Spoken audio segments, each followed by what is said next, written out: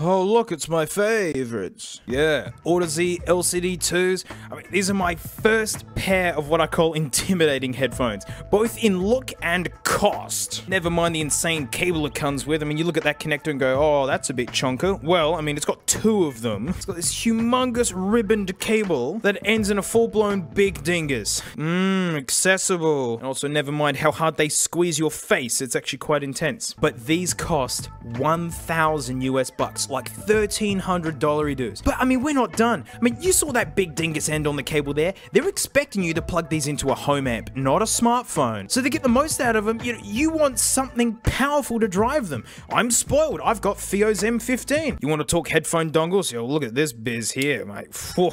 There you go, that's a dongle. Smash it in there, mate, there we go. They're open backs, meaning everyone can hear what you're listening to, so all the noise gets in, but all that for the awesome soundstage, that wide and 3D open back vibe that these give. I mean, if you wore these on a bus, someone would punch you straight in your dingus face. But also, these are not standard headphones, these are planar magnetics. You know, more standard headphones have a dynamic driver like this. It's literally one sheet of plastic with a coil and a magnet doing everything. To do the low notes, it moves really big, and it does the high notes in between them. It's insane. Well, planar magnetics are like a single piece of membrane with the tracings drawn onto it. There's no suspension around it. There's no magnet hanging off of it. It's just this thin sheet with nothing touching it to make it super lightweight. The magnets around it, it just goes meaning, oh, bass extension is huge, like, and it's just tight and crispy. Boring. Bass extension doesn't mean it has heaps of bass. I mean, it just gets really low. Cheap headphones can't even hear the really crazy low stuff. But they aren't even the ones I want to talk about. These are the ones I want to talk about. I'm very picky about what I accept from companies, but I'd only accept something if it was genuinely interesting or had some details in it where I had to try them myself. So these are Verum ones, or Verum ones maybe, and they are handmade in Ukraine by a small company, which is super neato. They look insane, and I love this pattern. If you're gonna have planar magnetic open backs for private home use, they might as well look as outlandish as this. I'm a big fan. Out the gates, they are so much more comfortable than the LCD2s. None of the face squeezing, and like, these are sheepskin leather pads, and they're so lovely. The crazy wedge-shaped pads are to do with soundstage, so they kind of face at you more. But the Verums are dialed back just a little bit, but it's just so much more comfortable for long listening. Normally I'd be comparing these against some HD600s, you know, with the freakish ears on a stand, but mate, these have to go up against the big boss. It's gotta be head to head against these.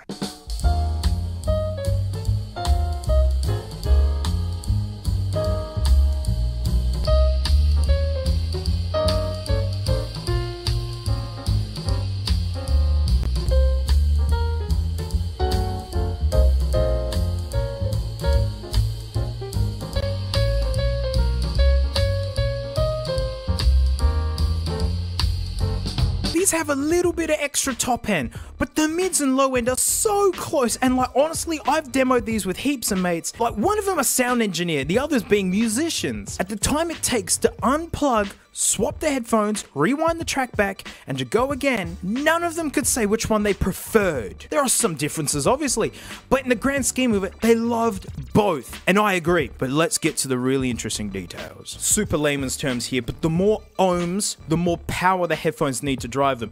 There are other factors like sensitivity and such, and some kind of break the rules a little bit, but for an example, Apple Dirty Buds, these are like 40 ohms. You know, anything can run these, and that's their point. The Herder 600s, these are 300 ohm. You definitely want to be using an amp for these. The Bear Dynamic T1s, these are 600 ohms. LCD2s are weird. They're only about 70 ohms, but they just need heaps of power to sound good. K712s are like 60 something, and they also need a lot of power for some reason. Yeah, so they kind of break the strategy there of more ohms, more power. What about the Verums though? These are 8. I'm just gonna say that again.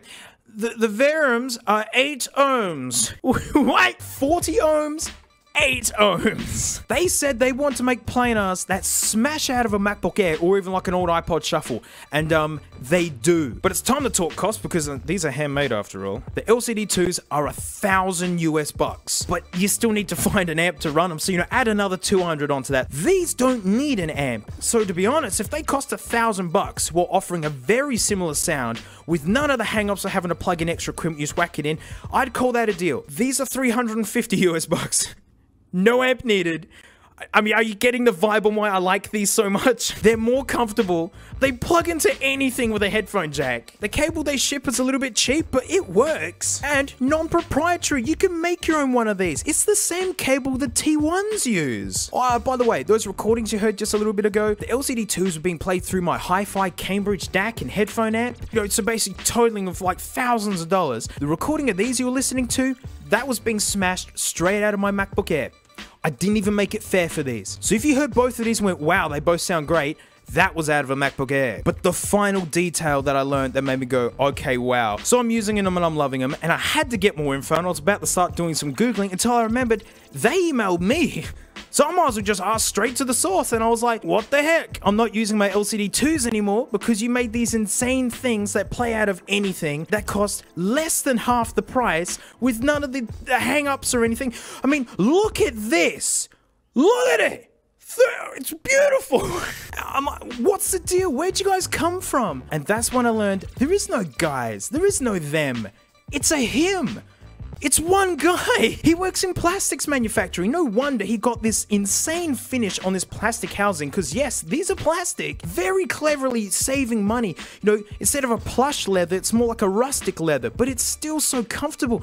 Look at this. To get swivel in the ear cups, just put in a brass pin. These are hand-milled titanium. These are all his design. He hand-assembled these. The inventor. He's got friends in manufacturing who can make these stainless steel panels to help him source the magnets for the drivers. And it turns out he specifically designed them to take down the LCD2s. I mean, I freaking love these. Just 3.5mm jack and whatever, and boom, amazing sound. I love using these for mixing if I'm just rocking Logic Pro through my MacBook on the couch. You can use an amp to get even better sound, but it's just awesome that you don't need to. Your mum can just borrow these and play them out of her iPhone.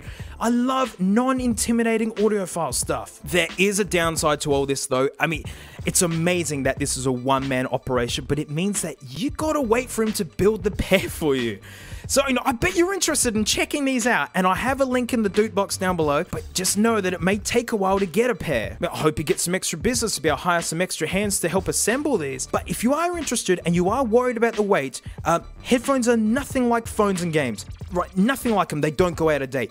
My favorite pair of headphones are Stax Electrostats from the 70s. Good headphones stay good. I mean, you'll be buying a handmade piece of audiophile tech that will still sound good in 20 years' time. Guys, HD600s came out in 1997.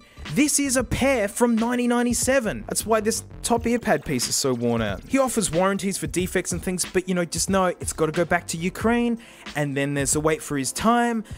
Welcome to one-man shows. It's like my patrons waiting for a reply from me. It takes a long time to get through 300 messages. I'm so sorry. It's quite overwhelming at times. Did an outstanding job, man. Bravo, you mad lad. Although, just a tip, man, it was just put in a box with some bubble wrap. But the box got really kicked up. These survived perfect. They're built like a tank, but maybe a little bit of inner structure to the box, just because I guess Australia's a long way from Ukraine, just to protect these beauties for future orders. But that's it. Thanks so much for watching. Huge thanks to my patrons, especially these stinky names right here, because mate, $1 a month I direct your videos, and it's already up there now. I'll give you a Nugget Realm tour, because I've got all my nuggets up in display now where I can look at them all and go, why have I wasted all my money? So thanks so much, and mate, I'll see you all next time. You're so close to your hammock, Frank. You can do it. You can do it. You're almost there, Frank. Just do. You're holding your body weight. You can get in there. You're almost.